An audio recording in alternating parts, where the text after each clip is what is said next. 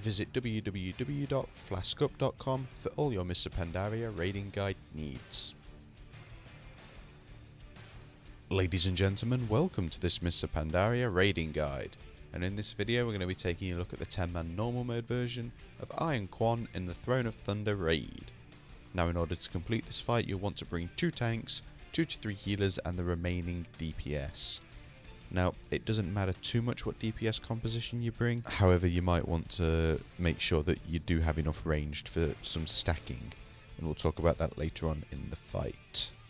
Now, Iron Qon is a 2-phase fight, and in the first phase you will be fighting him while he is atop his Qon, with which he has 3, and all 3 of them have different abilities, and then in phase 2 you will face Iron Qon himself, which does require a lot of hard heal, but we'll talk about that later on in the guide.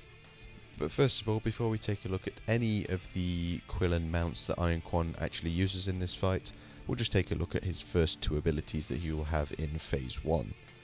Now, his first ability is called Throw Spear, and this is where he will throw his spear at a random player and inflict 100,000 physical damage on impact.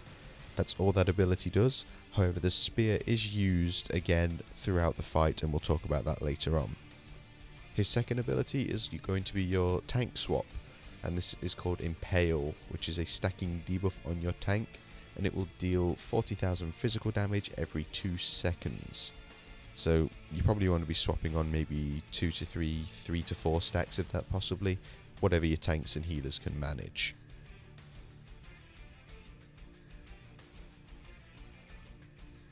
So now we're going to move on to take a look at the first mount that Iron Qon will be using in the fight, and this is Rorschach the Molten Flare.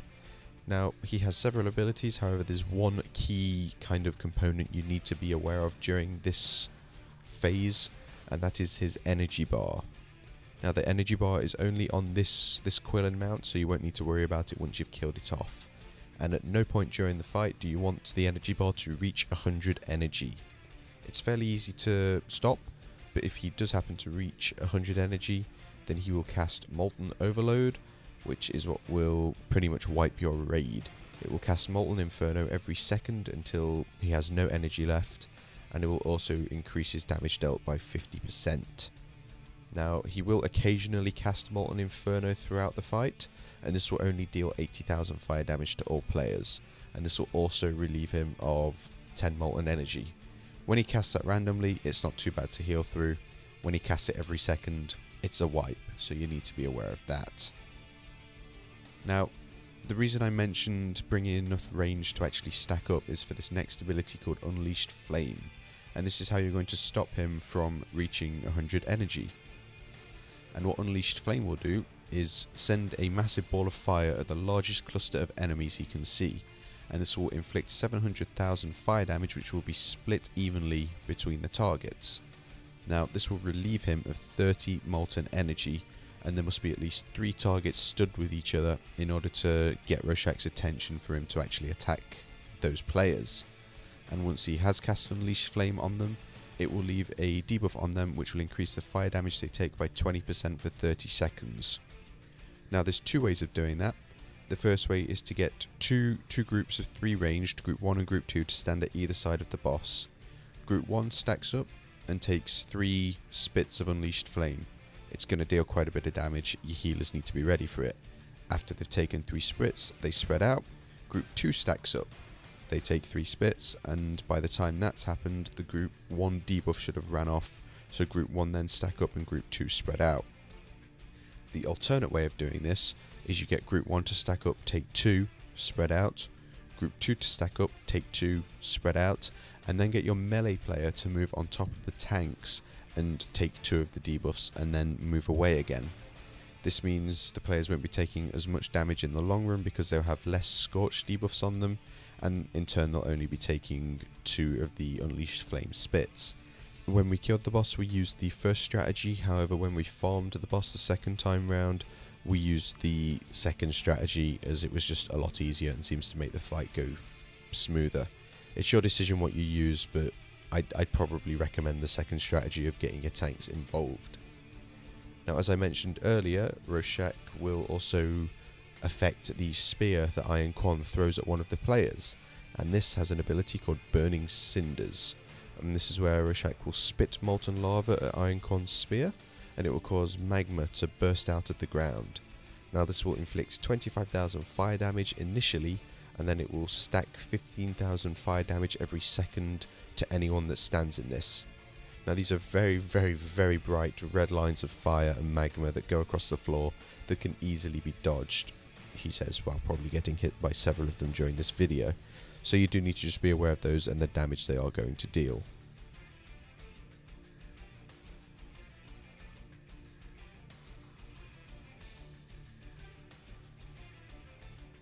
Now once you've killed off Rorschach, you will move on to the second mount, who is by the name of Quetzal the Stormcaller. Now this phase is a little bit of a pain in the arse, but it's also very easily manageable. Now Quetzal's first ability is called Arcing Lightning, and this is where he will zap a random player with lightning, which will stun them and also absorb any healing effects. Now this will also cause them to shock nearby allies for 30,000 nature damage, and this means that you obviously need to kind of stay spread out, but the player will remain stunned until another player pulls them out of the lightning storm that's on them. Now if they die while under the effect of the Arcing Lightning debuff, then it will move to a random player, so you need to get them out of this debuff, and this is easily done by just walking up to the player and right clicking on them. That's all you need to do. The player with the debuff becomes interactive, so to speak, and you can just right click on them to get rid of the interactivity and get rid of the debuff on them. Now the second ability that this mount has is called Windstorm, and this is where Quetzal will pull all of the players, everyone in the raid, doesn't matter if you're a tank or whatever, into the center of a windstorm. Now players will take 50,000 nature damage every 2 seconds until they exit the storm, and damage, healing and absorbing effects while cast inside the windstorm are decreased by 80%.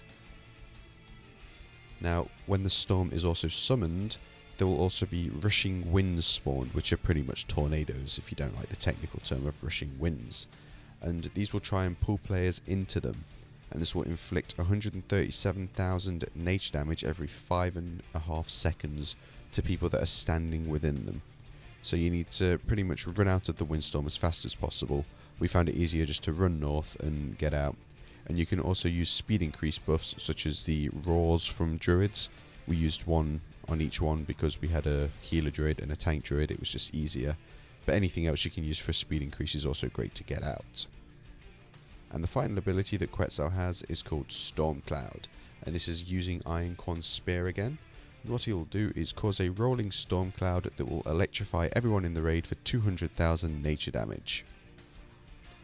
Now this effect stacks, and people who receive 3 stacks will become fully electrified and stunned for 20 seconds. So it's like the molten one where it'll have the little lines coming out from it, except they look like lightning now instead of molten lava. If you stand in that and get 3 stacks of it, then you're stunned for 20 seconds or until dispelled of the stun.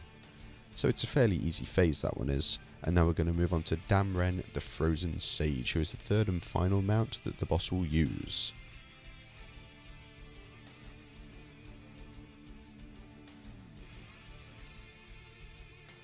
Now Damren has a number of abilities, one of which is pretty different, but we'll talk about that one in a moment. His first ability is called Frozen Resilience, and this is where Damren will protect himself with a sheen of ice which will reflect 10% of damage taken back to the attacker. So pretty much just don't kill yourself. That's all there is to it. Just don't do too much DPS. I know it sounds stupid, but yeah, you don't want to be straining your healers, especially as you're about to go into phase 2 of the fight. His next ability is called Freeze, and this is where he will freeze a random player, and between 1 and 5 seconds after that, Damren will then shatter them, and this will inflict 150,000 frost damage to everyone in the raid. So again, that's just something you've got to heal through, unfortunately. His third ability is where he will use Iron Qon's spear again, and he will strike it with ice, which will freeze the ground around it. And if you touch the lines across the ground, like with the Molten and the Lightning mount, then you will take 100,000 frost damage instantly and be slowed very, very, very much. and it will also reduce casting speeds by 25%. And this will also be a stacking debuff on you, so do not get frozen in place, especially on top of the Line of Doom. Now the ability that I thought was quite unique is called Dead Zone, and this is where Damren will directionally shield himself.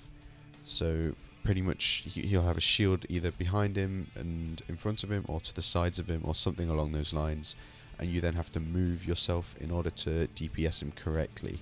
So it's a bit like if you think back to Will of the Emperor, and it was the Couragers, I think, that have a front shield and can only be attacked from behind. Think of it in that way, and you have to move to either the sides of him or whatever in order to DPS and damage him.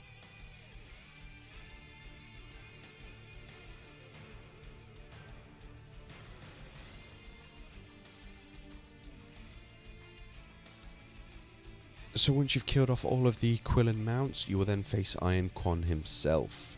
And as I've already said, this phase is pretty healer intensive. Now his first ability is conveniently what the healers need to look out for, and it's called Fist Smash.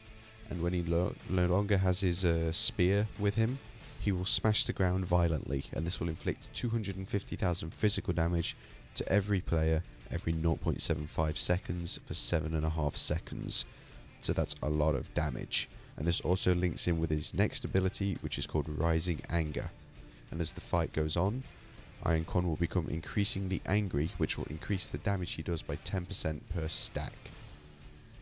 So pretty much what you need to do is make sure your healers have appropriate cooldowns and your raid in general has appropriate self cooldowns, self-healing possibly, health stones, that load of malarkey, in order to keep themselves alive. It's recommended you don't use any form of cooldowns on the first 3 Fist Smashes though, it's not really worth it. Now his next 2 abilities are called Ignite Cyclone and Freeze Cyclone. And the Ignite Cyclone will set one of the cyclones on fire, which would be one of the tornadoes from the windstorm, and it will cause it to burn all players for 20,000 fire damage every 2 seconds. Again, even more healer intense stuff that you've got to look out for. And his final ability, which is Freeze Cyclone, will freeze a random cyclone, and if any players go into contact with that cyclone, the player will take damage equal to 5% of their maximum health every 2 seconds. Now this shouldn't really happen because in this phase we just took the boss to a certain position and then got everybody to stack up on top of the boss or behind the boss even, as it makes for AoE healing a much easier and the fight in general just a hell of a lot easier. So that's going to do it for this Mr. Pandaria raiding guide. The fight's fun if you can master it. It's, like I said, a lot of healing, but it is fun. So as always, thank you for watching, and if you are interested in future Mr. Pandaria raiding guides, then please do feel free to subscribe to the channel.